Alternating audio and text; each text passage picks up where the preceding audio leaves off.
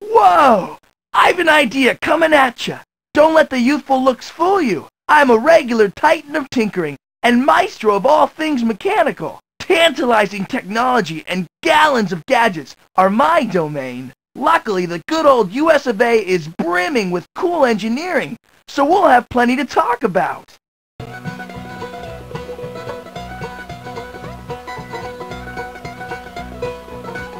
Check out those massive crude oil tanks!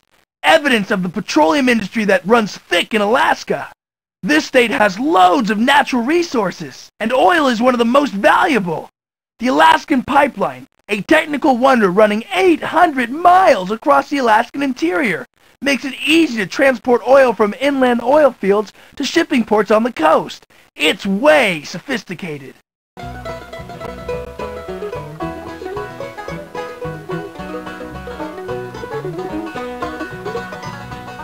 The fun doesn't set with the sun in these parts, 'cause nighttime means a chance to see the dazzling aurora borealis, better known as the northern lights. Imagine awesome waves of colored light streaking and arcing through the midnight sky, and only up here near the North Pole. How's it work? Think fluorescent bulb on a global scale. Electrons stream from the far-off sun and pow! Collide with atoms in the high Arctic atmosphere, generating brief flashes of light. Seen from the ground, it's pure magic. The three objects here, a Russian ship anchor, a Tlingit Indian totem pole, and a Russian cannon, pretty much sum up Sitka's island history. Russian sailors and traders arrived in Sitka, met the native Tlingits who had lived here for centuries, and pretty much pushed them out. There were several big battles in 1802 and 1804, but modern weapons like the Russian cannon meant that Sitka would become Russia's Alaskan capital for the next 60 years. 30 miles to go, just as well 10,000, with freezing rain with snow. That's a prospector statue, standing proudly in front of the Pioneer House. It's a symbol of the grit and perseverance pioneering people needed to start a life in Alaska a century ago. The Pioneer House is actually the first building around here designed as a retirement home for older people. Even the hardiest gold prospectors eventually ran out of steam and needed to settle down. But that's not gonna stop me. I know just where I'm bound. The Cathedral of St. Michael's here in the center of the business district stands out as a symbol of Sitka's Russian past. The cathedral was built by the Russian Orthodox Church back when Russia controlled the area. It's a sophisticated design built from a simple material, hardwood, which might explain how the whole thing managed to burn to the ground in 1966. What we see here is a faithful reproduction. Bye for now. Feel free to call me back for more techno facts. And if you ever look for me, know where I'll be found.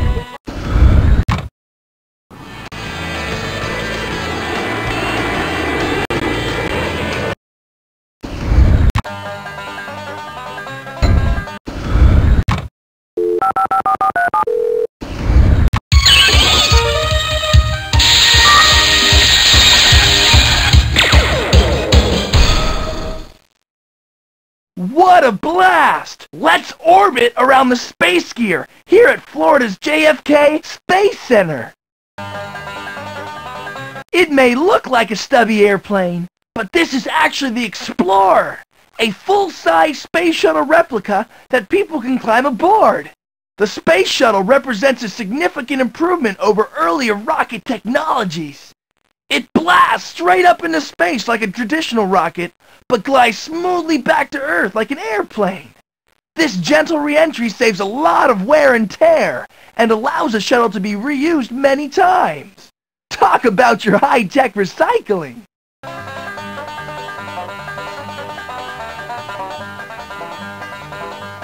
Had a dream the other night when everything was still. Thought I saw the Georgia Belle coming down the hill. This place is a tech lover's dream. The John F. Kennedy Space Center is run by the National Aeronautics and Space Administration, better known as NASA.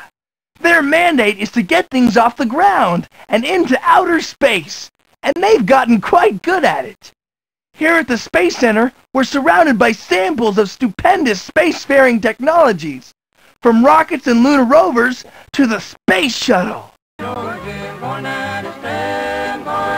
Enormous dishes like this one are used to detect and communicate with objects in outer space, especially satellites. Satellites circling high above the Earth have transformed the modern world. They're the devices that help us predict the weather, keep an eye on the planet below, and even watch live news coverage from around the world. Engineering types like me really like to stay connected, you know. The cluster of silent sentinels here is called the Rocket Garden, a showcase of many different rockets used at the Kennedy Space Center. Rockets have had a long, impressive flight path of evolution. The earliest ones appeared in Asia over 1,500 years ago and didn't have much power. But today's modern rockets, like the powerful Saturn launch vehicle, put out 7 million pounds of thrust or more. That's enough power to launch something bigger than a house up into space.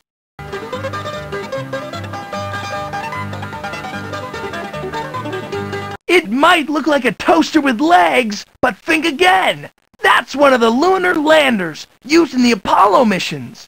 Apollo was the Greek god of sunlight, and the Apollo program lived up to its name, with a series of dazzling space flights in the 1960s that peaked with Apollo 11, the first time humans set foot on the moon. Bye for now. Feel free to call me back for more techno facts.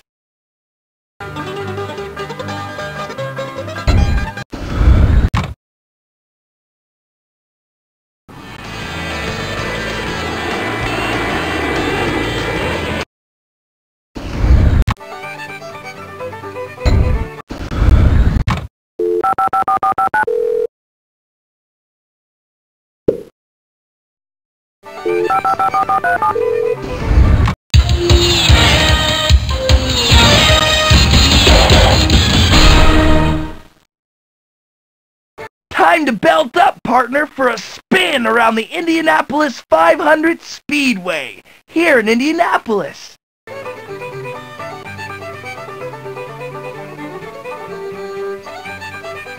Indy race cars are engineered for outrageous speed, but a surprising number of common automotive concepts derive from racing technology.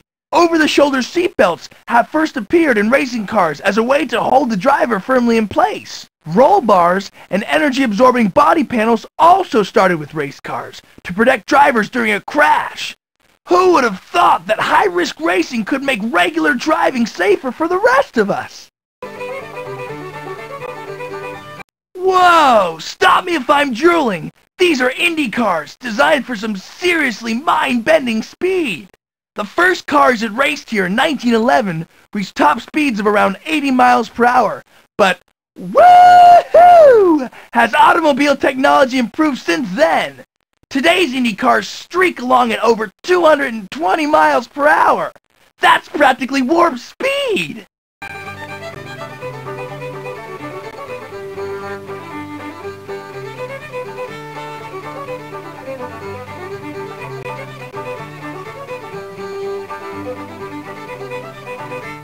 The Indy 500 track makes a winding circuit exactly 2.5 miles long, which includes this blazing 1,000-meter straightaway along the grandstands. Originally, the track was paved with brick, but it was eventually resurfaced with smooth asphalt in 1935 to allow for higher speeds. Think they ever get any monster potholes out there?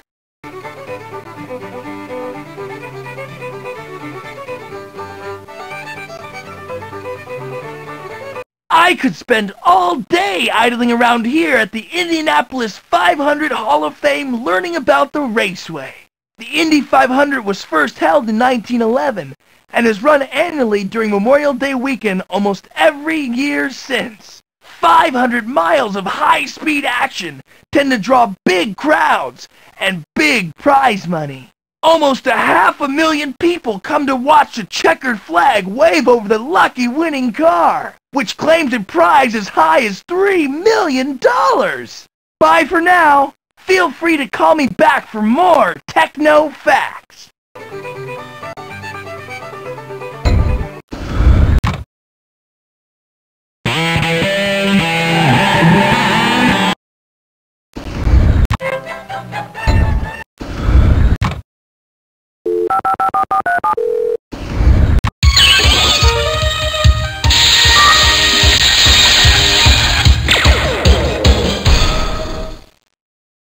Eureka! Ready to make some discoveries at Michigan's Greenfield Village? Let's walk the walk!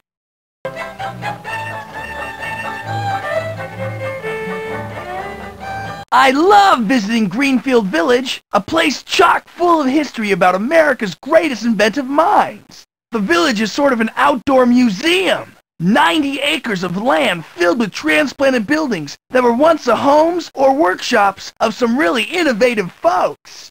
Maybe someday I'll set up a workshop here too. Over this way lies the Logan County Courthouse, where Abe Lincoln practiced law, years before becoming the 16th President of the United States. Life was pretty low-tech and simple back then, which explains why prairie lawyers like Lincoln had to travel around by horse, visiting the various courthouses of a regional circuit. Today's technology has improved things, making it much easier to get around and stay connected. Now if only we could replace all the lawyers with scientists.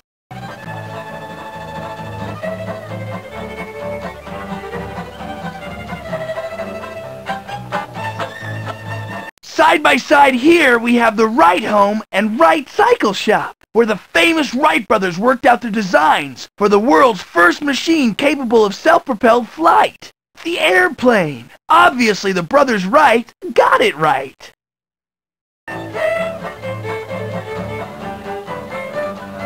If you've had enough of the great outdoors, you can always motor inside to the nearby Henry Ford Museum. There, you'll find over 100 historically cool, significant examples of automotive ingenuity, ranging from an authentic Model T to a moon-hugging lunar rover.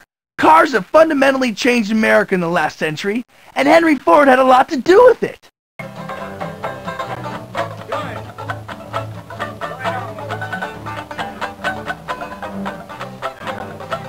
This thoughtful statue is none other than Thomas Edison himself, creator of at least 400 great inventions. The building to the right is Edison's original Menlo Park laboratory, where he made many of his best-known devices, like the electric light bulb and the phonograph, as well as hundreds of lesser-known things, like the telephone speaker. The brainy fellow held over 1,093 U.S. patents before he retired, which means I have some catching up to do. Bye for now. Feel free to call me back for more techno facts.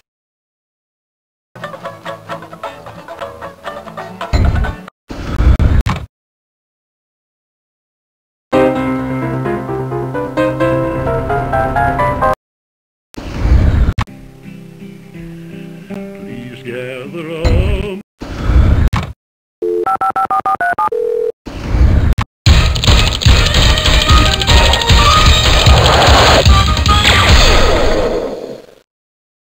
What a hoot! The trains here at Omaha's Union Pacific Railroad Station in the heart of Nebraska get me all steamed up. Please gather up my last hand of... One of my favorite figures in history of the Old West has to be Grenville Dodge, the chief engineer of the Union Pacific. He was instrumental in surveying and building many of the crucial rail lines that crossed the western states. Believe me, it's not easy building a straight train track over hundreds of miles of rolling prairie land. Forget the one that I dropped when I got my death wound. Take it. Here's a Union Pacific Historical Museum, loaded to the caboose with history and mementos about the UP, the nation's first transcontinental railroad. My favorite is a piece of golden spike used in Promontory, Utah in 1869 to celebrate the completion of construction. The Transcontinental Railroad made it much easier for settlers to travel in the West over the next 40 years. This resulted in a lot of growth and progress, but also in a few sad changes, like the rapid disappearance of buffalo herds and native Indian cultures. Then my six gun home to my kid brother, after you buried me deep in the tomb. Tell him these things all what ruined his brother, and never to part with the last fatal hand. I love hanging out here at the rail yard, pondering the advances in locomotive technology over the years. Steam locomotives, which burn coal to create steam to drive massive pistons, were the name of the game for over a century. Massive models like this classic Big Boy were famous for their durability and mountain climbing power. Modern diesel-electric models are even stronger. Some can pull 200 cars along at over 75 miles per hour. But carry it always. Nebraska may be known as a farming state, but I think of it as a train state. Trains were essential to the expansion of Nebraskan farm towns like Omaha, allowing the transport of farm produce to distant cities. When President Lincoln created the Union Pacific Railroad in 1862, Omaha became its eastern terminus. Train transport and agriculture continue to be essential elements of Omaha life. Bye for now. Feel free to call me back for more techno facts. Just as a reminder, if there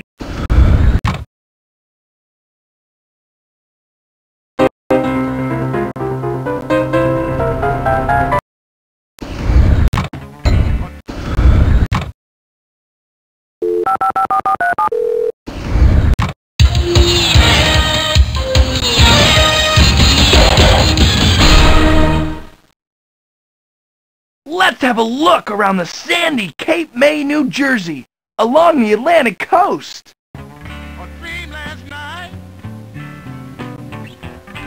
that my baby have left this town.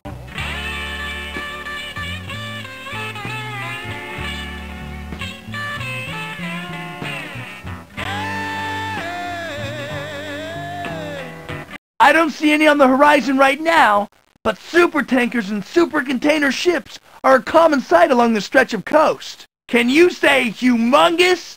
Some of these ships stretch over 300 meters long. That's more than 3 football fields. That my baby have left this town. This fence may look dull, but it actually serves a clever engineering purpose, to keep the Jersey Shore on the Jersey Shore. Erosion poses a constant problem around here, as the ocean steadily washes away the beach. In fact, 2 previous versions of Cape May's lighthouse had to be rebuilt because of the advancing sea. Erosion control fences like this one were recently installed to hold beach dunes in place and hopefully keep the ocean at bay.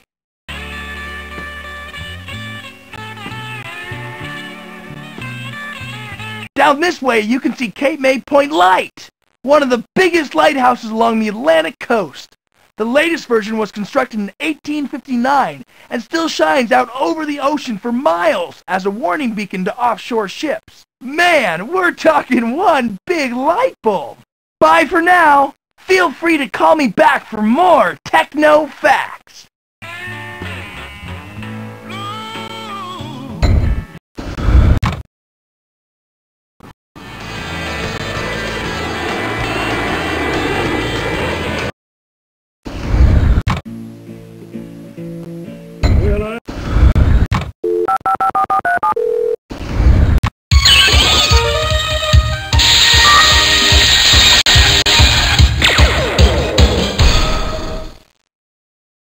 South Dakota has many dramatic vistas, but Mount Rushmore stands at the head of the class. Big head, that is. well, I'm riding. Did someone say vertigo? The Iron Mountain Road on the opposite side of Mount Rushmore is quite a heart-stopping adventure. It zigzags up steep slopes and navigates several tunnels and bridges before reaching the top of the mountain, over 500 feet above us. You think building the sculpture was hard? Just getting up there is an engineering feat. Old sorrow and I'm bleeding old and goodbye, old pain I am. The stony faces before us are carved from pure granite, a low-tech material which has some high-tech properties. Granite is so hard that dynamite blasts were needed for much of the carving, and it's so tough that weather hardly makes a dent. Over the next 10,000 years, these 4 presidential heads will erode only a fraction of an inch. Believe and shine, goodbye, old paint. I'm leaving Cheyenne. Goodbye, old paint. I'm leaving Cheyenne. You're looking at the Shrine of Democracy, the faces of 4 famous presidents carved into the side of Mount Rushmore, here in the Black Hills of South Dakota. This famous national monument, created by sculptor Gutzon Borglum, is a memorial to the democratic spirit of the United States and dedicated people who kept the spirit alive. The sculpture took over 14 years to complete, a real act of dedication in itself. From this distance, the heads on Mount Rushmore don't look too big, but stand closer and you'd realize they're simply huge! George Washington on the left has a head over 60 feet high. The noses of Jefferson and Roosevelt are at least 20 feet tall. And to honest Abe Lincoln, his eyes are about 11 feet wide. Bye for now. Feel free to call me back for more techno facts. Well, I'm riding old South.